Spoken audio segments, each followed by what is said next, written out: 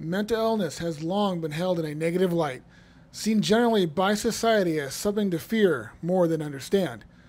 Believed to be a root cause of homelessness, crime, and suicide, many resist getting the help they need as they do not want to be labeled as crazy. In hopes of changing this perception, May has been named Mental Health Awareness Month, allowing organizations like Mental Health Hookup to hold events like last Saturday's Stop the Stigma event at Henry Mayo Hospital.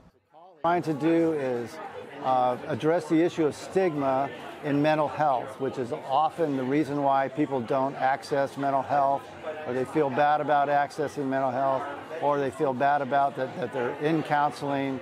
So we want to talk to people and say, hey, it's okay to be not okay. And in letting people know it's okay to not be okay, the event had speakers discussing a wide range of mental health topics. Mental illness, it's a health condition that my loved one has, and they need and deserve the treatment that they receive. Vendors provided information on services, including College of the Canyons. College of the Canyons offers free personal counseling for anybody that's enrolled in any class. And law enforcement was also in attendance to show how they respond to those having a mental health crisis.